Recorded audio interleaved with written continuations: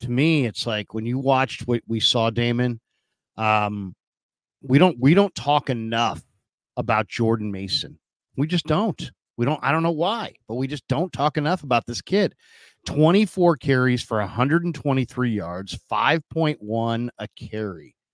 The 5.1 a carry is what I kind of wanted to fascinate on for just a second, because this is what this guy's game log looks like this year. 5.3 a carry against the Jets, 5.0 a carry against Minnesota, 4.1 a carry against the Rams, 5.1 a carry against New England. He's averaging 4.9 a carry for the season over a month of football. It's rare to see a running back that's a regular, that gets regular carries go for over, 150 on the ground, but it also is incredibly rare to see them go for over 5 yards a pop per carry. And especially when you're not a speedy guy. Usually it's like, a guy who's like, oh my God, he made one guy miss and he took it to the house and it was 90 yards. And that's why he's averaging 5 yards a carry, because he just had that one long run. This guy's not a speedster. This guy is a big 5'11", 225-pound power back with nifty feet. And he's averaging over 5 yards a carry for his career. I mean, it's an unbelievable thing when you really think about it. His career average is 5.2 a carry. 5.2 a carry. He's another one of those Shanahan off the street running back success stories. And when it's said and done, if it keeps going like this, he might be the most successful of them all. Look, no running back does it alone. I think that this is confirmation that the offensive line and its play has improved. We know that run blocking has not been nearly the problem that pass blocking has been, and there's some pass blocking problems, still out there, but this offensive line is better, and Mason is he's like a little bit of a throwback, Larry, because I miss the days of a workhorse back. I miss the days of a guy who you can just pencil in for 25 carries and he's going to get stronger as the game goes along and all sorts of beat your chest football sayings like that. He's the real deal, man. And what a luxury that the 49ers have found in Jordan Mason while Christian McCaffrey is dealing with his injury. They've missed nothing. They're different players, yet somehow they're producing similar results. Because McCaffrey, if I do explain what he gives the Niners from the running back position more than anything else, more than diversity, scheme diversity, more than the ability to catch out of the backfield, the guy is, he generates explosive plays. When you have a running back that can generate explosive plays, you got an offense that can really get cooking. And this guy generates as many, if not more, explosive plays than Christian McCaffrey does. He is 8 to 12 yards down the field all the time. He really is. And anything over 10 yards is technically an explosive running play on the ground. I believe he leads the NFL in explosive running plays.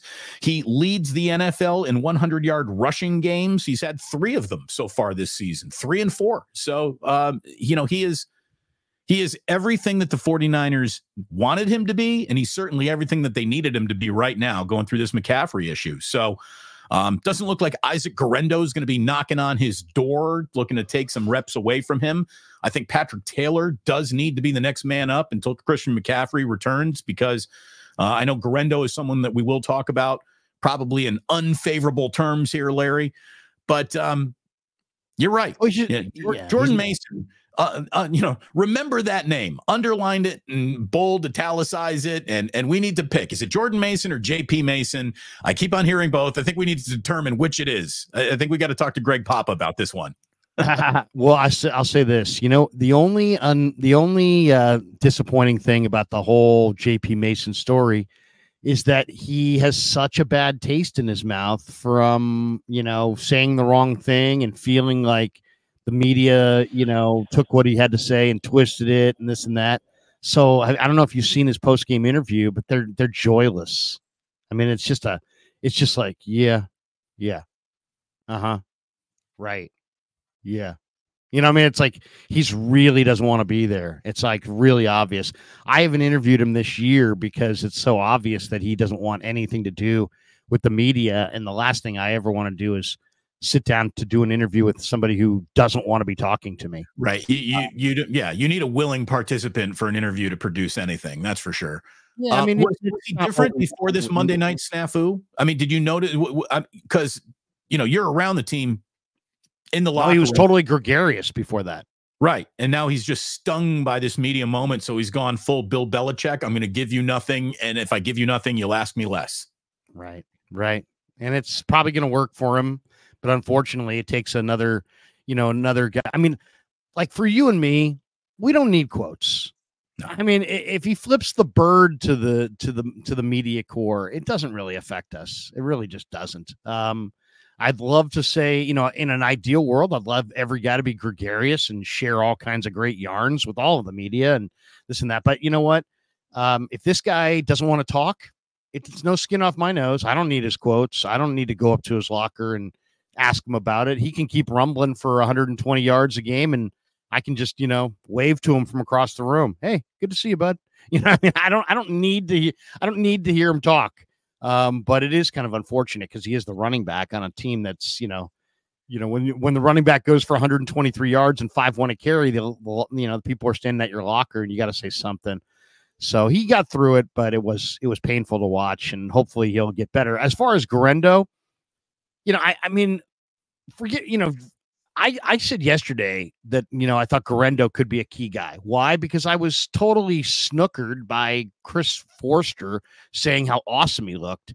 And in reality, they're just trying to talk him up because they know they need to have another guy, and they know that everybody's kind of was down on his 1 carry. So now they're going to try to we're going to tell you what we're seeing, but in reality, it's lies. Yeah, film don't lie. Film don't lie, and game don't lie, and production don't lie. And if you really believed he was the right guy to return kickoffs, upon making his first mistake, you wouldn't have yanked him, right?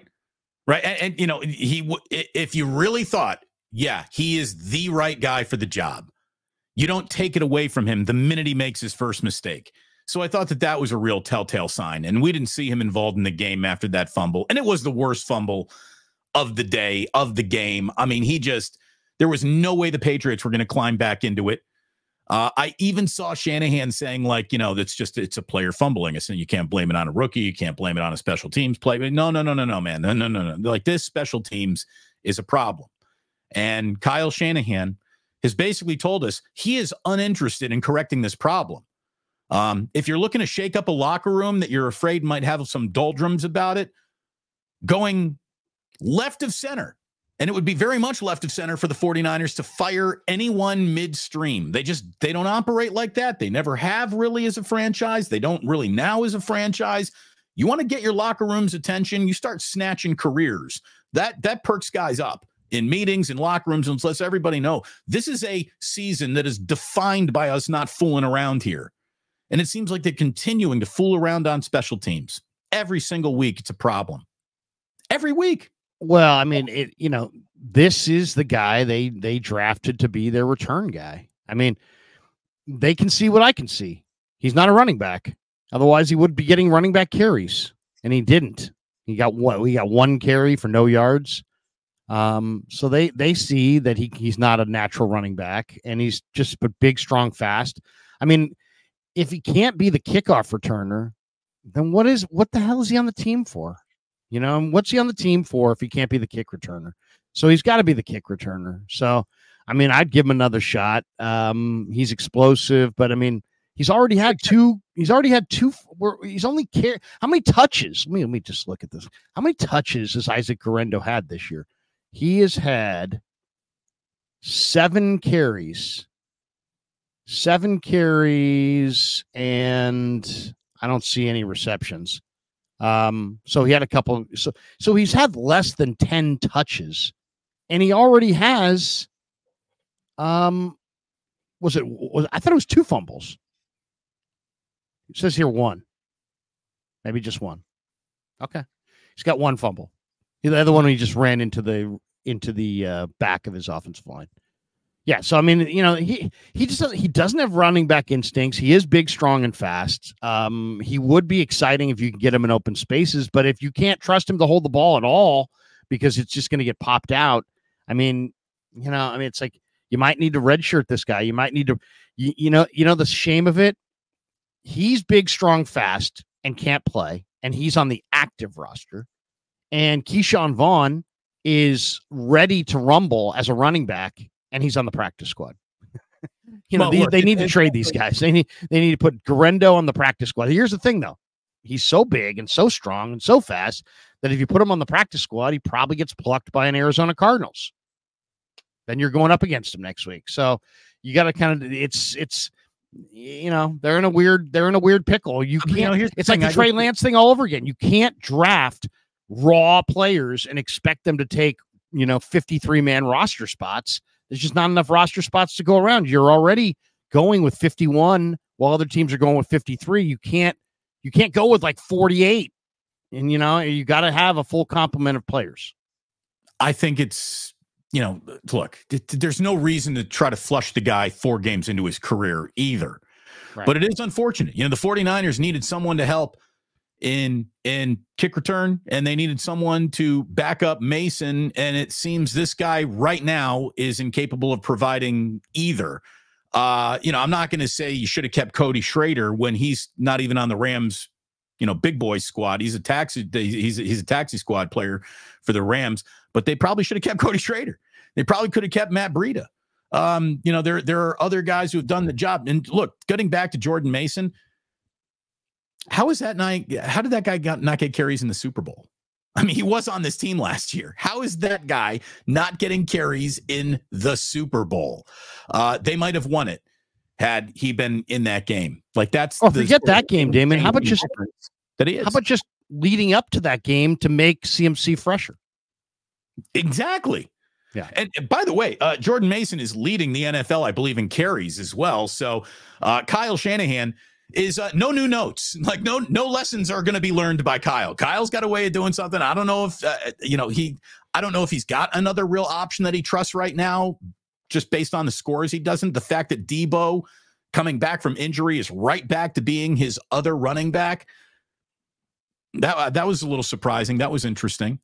To see Debo as a running back. Yeah, I didn't think they were going to ask him to do that much. Again, coming back from you weren't even available last week situation. I didn't think they would put that on him, but I guess if the player's ready to play, you play him.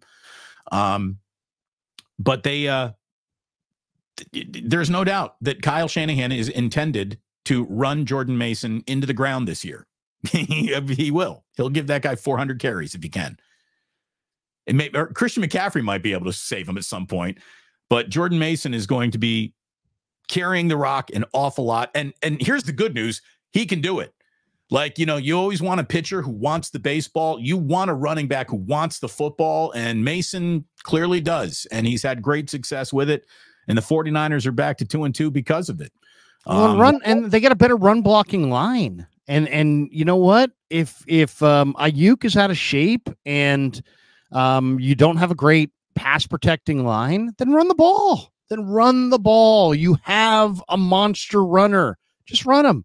And I have no problem with 24 carries. I mean, he's had 28, 20, 19, and 24. If he's feeling good, go with it. If he's not feeling good, that's another thing. It's like if you have to wheel him into the facility on a Wednesday, then you know what I mean? Then maybe you ease off on the carries. But if the guy's feeling good, and by all accounts he is, you know what? Ayuk is clearly not Ayuk quite yet, but he looked better in this game than he looked in the previous game. So he's rounding into form.